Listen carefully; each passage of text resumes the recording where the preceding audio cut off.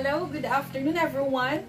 We're here again to another type of tournament, which is the ladder tournament.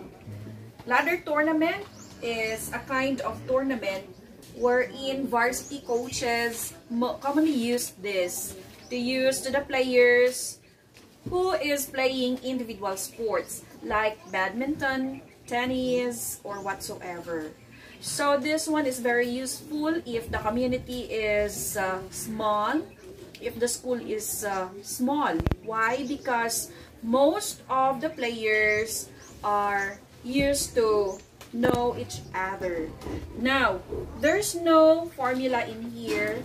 Then we have to consider those who are expert players, or should I say best players, should remain on top of the ladder. So, in case that you'll be using this, you have to take note that you have a specified time to finish this kind of tournament. Let's say you wanted to use this tournament in a month. So, within a month, you need to finish the tournament. Whoever stays on top of the ladder, that is the winner.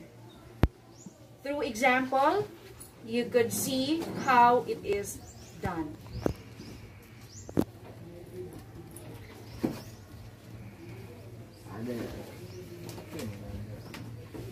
Now, let's have names here to be listed in this ladder. Should I, or I'll make, or let's have 5 players to 8 players in a ladder to play for 1 month. But 1 month won't reflect it here. I'll just show you how to do it, or how this ladder to be done. Supposing we have Pedro, who is our best player among competitors. Remember that when you use this, you know the players. Okay? Let's say John Del. We have Sam. Number 4, we have Winson. Number 5, Ananias. Number 6, Juan. Number 7, we have Bill.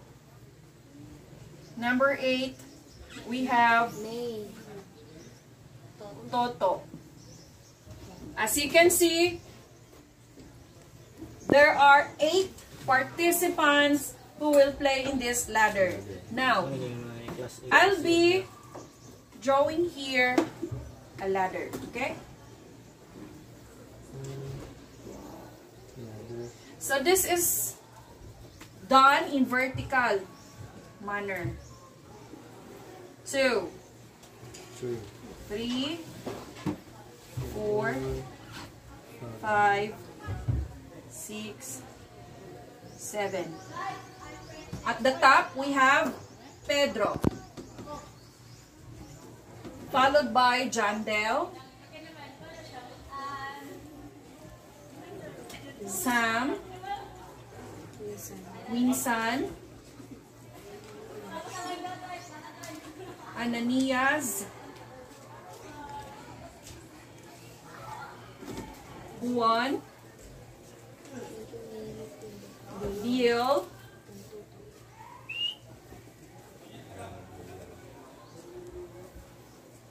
and Toto. In ladder tournament, the player could challenge up to the 3rd level of this ladder.